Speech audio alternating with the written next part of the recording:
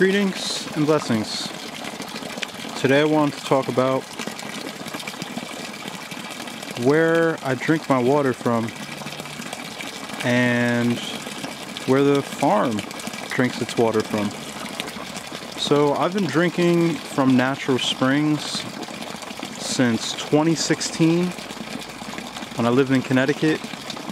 I used to drive 40 minutes once a month to fill up my 5-gallon jugs to a natural spring. And then when I moved to Vermont, there's basically a natural spring in every direction. You could go north, south, east, or west, and there's a natural spring. At least in my region of southern Vermont. And I've mapped out like 20 in the state. And even when I've went across country, I've seeked out to specifically drink from natural springs using findaspring.com. And so this spring was in place from about 30 years ago, from when there used to be cattle on this farm, and the farmer would use this water from the spring high up in the mountain to let his cows get some water. So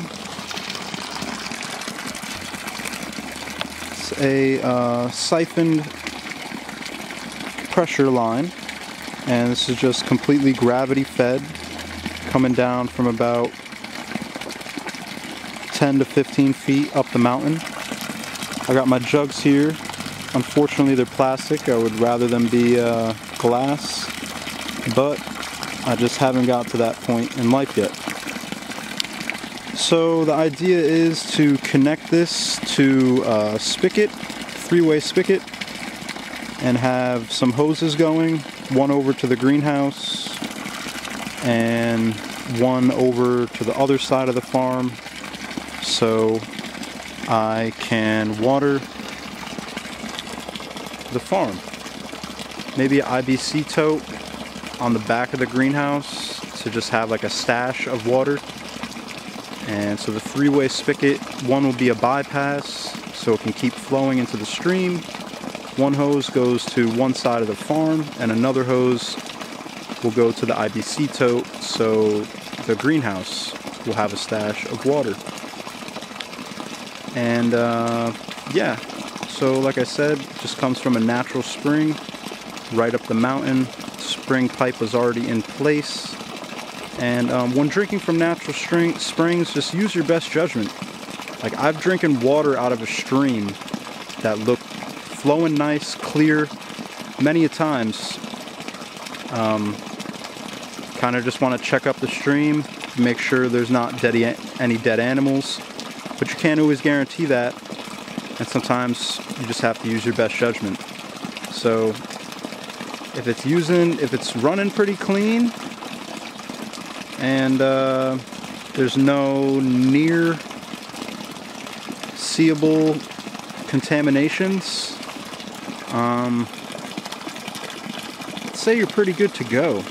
I mean, just based off of my own personal experiences, obviously there could be some unknown contaminations, bacterias, and you could be done in a day. So I guess you're taking that chance.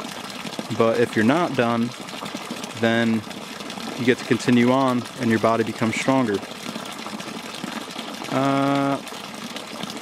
Like this water, I didn't test it. I saw upstream where the spring is, where the water's coming from, and it just, some of these things you just feel, it's intuitive. I don't know. I definitely wouldn't want to use that with mushrooms or herbs or identifying plants to eat, but with water, it feels right.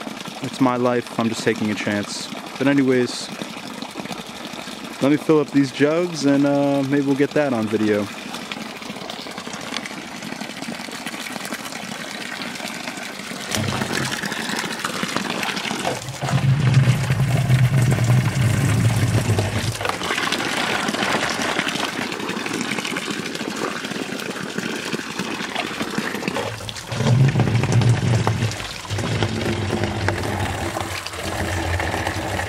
Unfortunately, I have to hold it. I haven't worked out the best stick